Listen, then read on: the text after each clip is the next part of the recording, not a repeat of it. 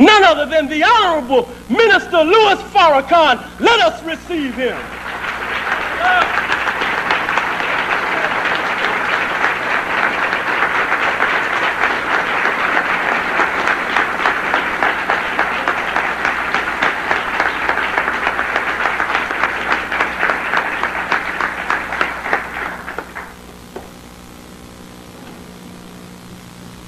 In the name of Allah, the Beneficent, the Merciful, the One God, to whom all praise is due, the Lord of the worlds.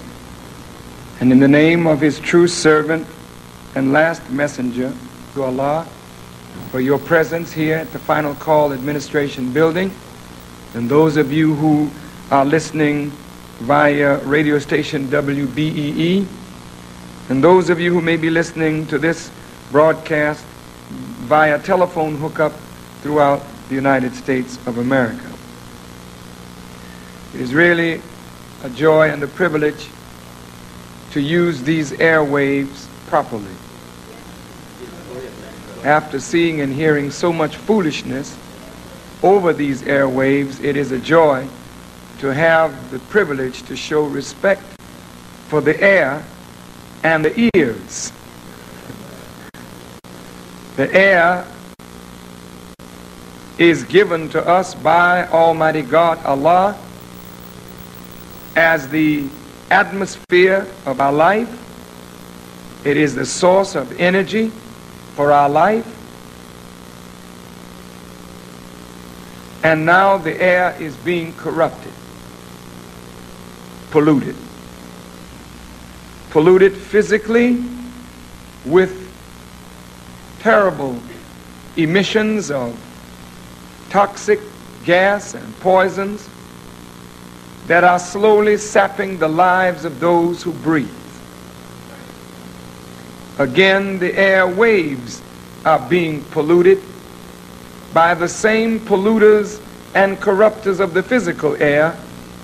They pollute the air with filth and indecency, so that our children and we ourselves are being bombarded daily with a diet of filth coming into our ears and into our eyes to corrupt and pollute the real house of Almighty God, which is the minds of the people.